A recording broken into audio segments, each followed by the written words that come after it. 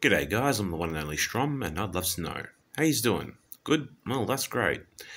So today I want to share with you guys the story of my um, weed addiction and how it started, my downward spiral with it, and how I eventually overcame the addiction itself. So yeah, how it started. Well, back in late 2015, when I was still living with my cousins Matt and Lee, and I wasn't living at home, I went over to visit my mum one day, and she wasn't home, right? But she had left some weed behind, and at this point, I hadn't tried weed for the first time, and I saw this as my opportunity because I wanted to try it for a long time. So I decided to roll myself a small little joint and smoke it. But what I wasn't unprepared for was just how intense the first effect was, because I got like a full body stone, like floating, tripping like kind of a stone, and I was like, it wasn't a bad trip, but it was just like a really freaky trip that I wasn't used to, and I was just like panicked, and I felt like I had to get somewhere safe, so I kind of did something stupid, and I basically left mum's and went back to my cousin's place while I was bloody stoned, and I was walking from there, and just like had to cross a few roads. Surprised I didn't get hit by a car. It's just like and I ended up, once I got back to my cousin's place, I ended up just going into my room and laying down on my bed and just like letting everything pass. But yeah, after that, when I ended up moving back in home with mum in 2016, that was when I had my first decent experience with weed, where I was smoking with mum, and mum was the one who like showed me just how to properly enjoy weed, and the importance of smoking it in moderation, and like also enjoying it with someone that you can trust. She taught me that important thing about weed. But then after my mum died in like early 2016, it's just like weed became one of those things where it was like, it became like a crutch for me, because I was using it as a means of escaping the reality of what my life had descended into following my mum's death. And I was using it like when I was living at my Auntie Julie's, and then subsequently when I got this apartment here. And over time my usage of it gradually increased until one fateful night in late 2017, I was alone, I was on the internet, and I was super bloody stoned, but stoned was all I was. I wasn't under the influence of anything else, just weed. But I had like really bad trip, and I was posting a ton of random nonsensical shit to Facebook. I was freaking all my friends and family out with just everything that I was doing, and it eventually caught the attention of the mental health team, who came around to my place to visit me and asked me what was going on, how I was feeling, and I ended up telling them that I wanted to bloody stab my brother, because at the time, like, my memory of that incident is foggy at best, but I remember my anger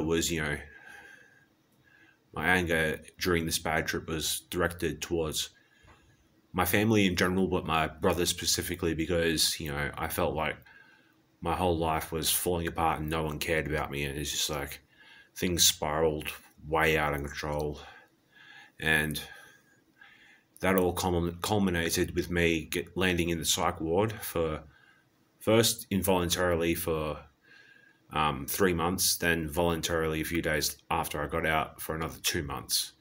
And, that's when I ended up writing in my psych ward diary and documenting, everything. And that's when I came to realize that I'd been,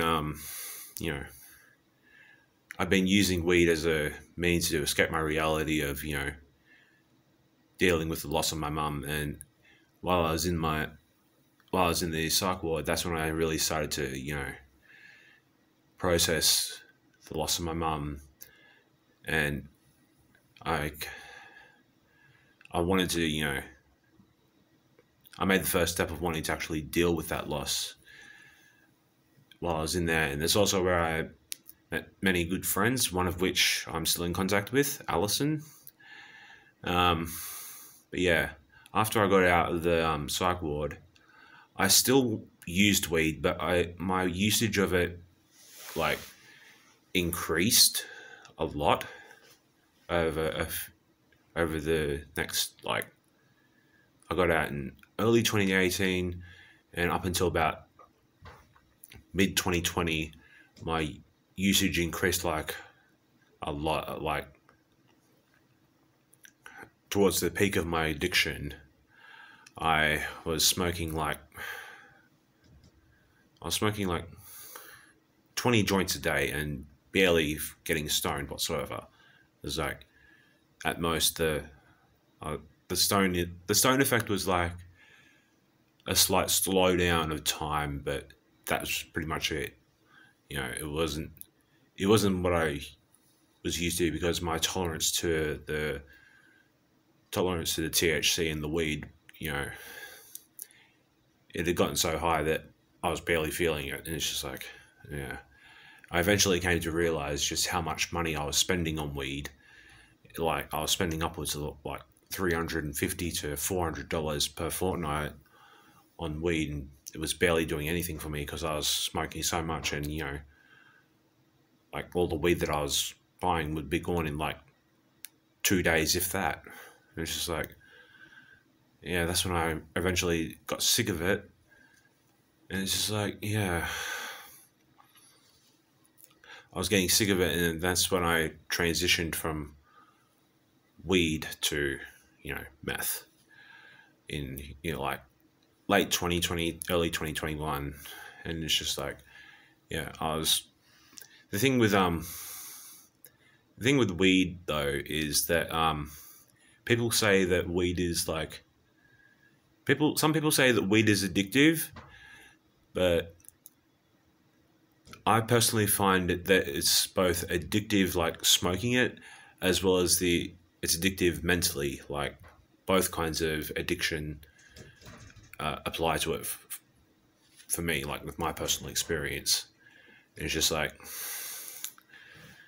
when at the peak of my addiction, when I was, realized that I was spending so much money on it, it's just I was still addicted to smoking it, but I was no longer addicted to the psychoactive effect of it. It's just because I wasn't feeling that. And it's just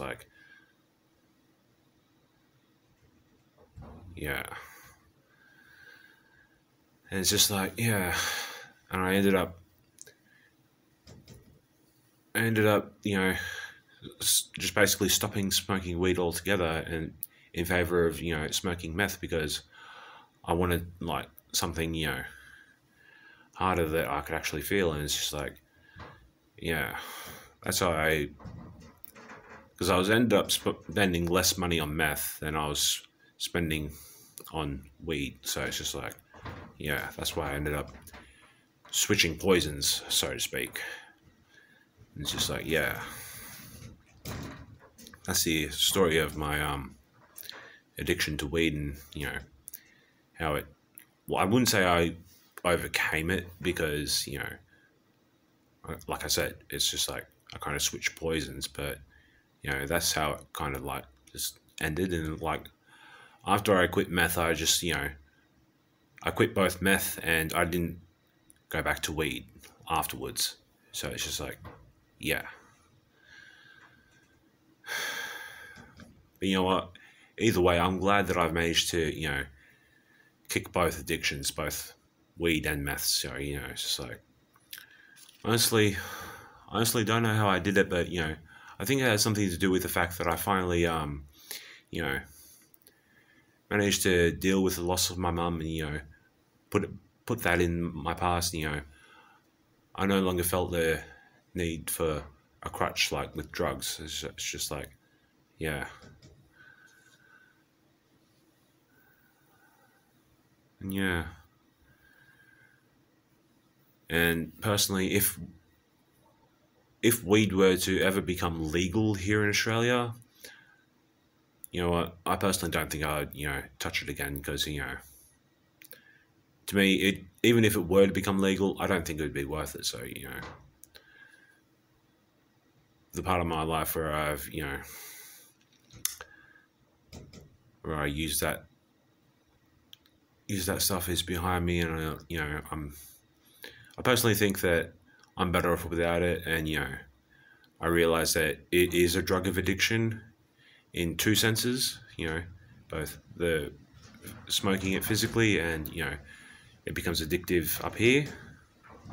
You get addicted to the high, and it's just like I don't need to relapse and go into that phase of my life again. So it's just like yeah. But yeah, that's it for this video. So yeah, if you enjoyed the video, then hit that like button, share it around with your friends, subscribe to see more from me, ring that notification bell to be notified when I've uploaded new videos, and feel free to drop a comment down below telling me what you guys think as well. And social media, Facebook, Twitter, Tumblr, Instagram, and my often forgotten second channel, Strom's Vlogs. All links are in the description box below. And yeah, until next time, I'll catch you guys later. Bye.